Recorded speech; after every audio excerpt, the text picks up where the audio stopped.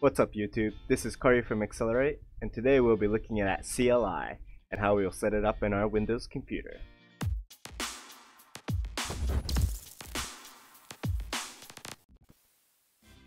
So what is a CLI? CLI has many interpretations, like command line interpreter or command line input, but it's most commonly known as the command line interface. So a CLI is a program that accepts text input and then take that input and execute operating system functions, like going to a specific folder in your hard drive, operating a file, creating and deleting documents, and all sorts of things. But Corey, why don't we just use a keyboard and mouse? Why not just use the GUI? It's so much easier to navigate through. Well, here are some reasons why we don't want to use GUI and why we want to use the CLI instead. 1. We gain a much greater control over the system function. There are commands that is accessible only through a CLI, and we really need those to execute complex functions. 2. We can use Node Package Manager, the most popular tool for the modern developer. And since they don't have a GUI, the only way to install these packages is through a CLI. 3. Local backend development. A lot of backend requires CLI to function and to navigate through. Although there are some GUIs, or some with GUIs, you can never beat the versatility and raw power of a CLI. But enough about CLI. Let's start setting up our computer so we can use a Linux-based CLI on our Windows computer. To start things off, we want to go to our Start menu, type in PowerShell, and run this as administrator. Right click and run as administrator. You're gonna get a big prompt, say yes. There you go. Have our PowerShell. Here we want to type in a command that enables us to use Linux Subsystem, but I'm just gonna copy and paste that. Cool. I'll put that in the description box below so you don't need to type that. Just press enter. It's gonna run. We're gonna see if it works. Boom, perfect.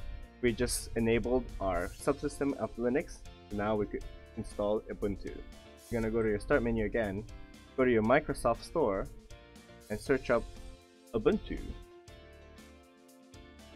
Now we're gonna be using the 18.04 LTS, the build that we're using currently, and it works fine. I've already installed it, so go ahead and install and then launch it when you have time.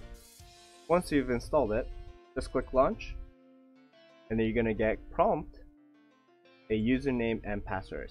Since I already done it, I don't have that prompt. But guys, I gotta be honest with you. I can't stress this enough.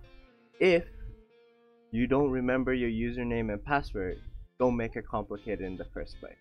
It's very important that you remember your password. Use something easy and you'll never have a problem. Alright.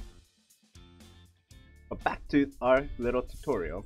After you registered your name and your password, we're going to mount our drive so that we can access it through Windows. So to do that, we're gonna go cd, which means change directory, /mnt /c.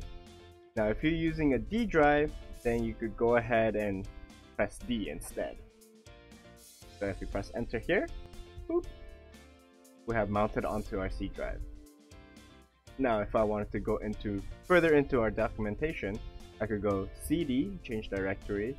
If I remember correctly, I would like to go to users, and then my username, then documents, and then the file that I want to access, and then there we have it. Xccelerate materials, boom. To check what's inside the material, you just type in ls. Now that you learned a little bit about Ubuntu and CLI, this ends our tutorial. Thank you so much for watching, and remember, accelerate learning, accelerate learning. Woo! Alright, thank you so much, and I'll see you guys next time.